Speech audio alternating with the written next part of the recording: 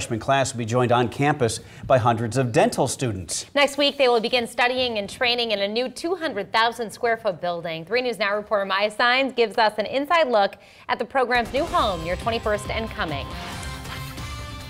School just started up back for students here at Creighton University. On its second day, we got an exclusive look inside the brand new $84 million School of Dentistry. There's 69 dental units here, 69 over there, with some of the newest technology in dental services. So this is one of our 2 simulation areas where we create an environment where the student can place themselves in the same physical environment that they're going to be when they're dealing with a patient. Students at Creighton University's new dental school are experiencing more than just a new school year.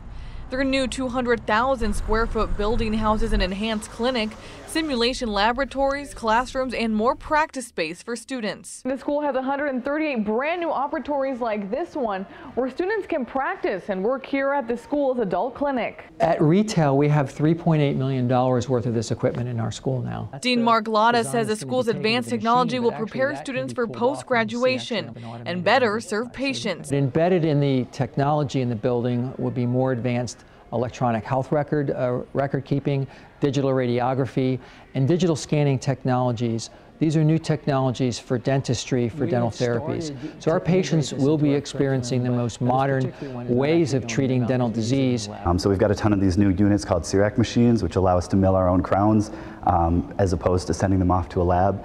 Just to be able to give the students that exposure to that technology is huge. Dental students are already noticing a difference. So we had a whole morning of lectures, orientation, and we weren't actually present in the classroom with the teacher. We were just watching from a floor above. So there's a ton of different student lounges available for us to use, which allows us to kind of change up the environment that we study in.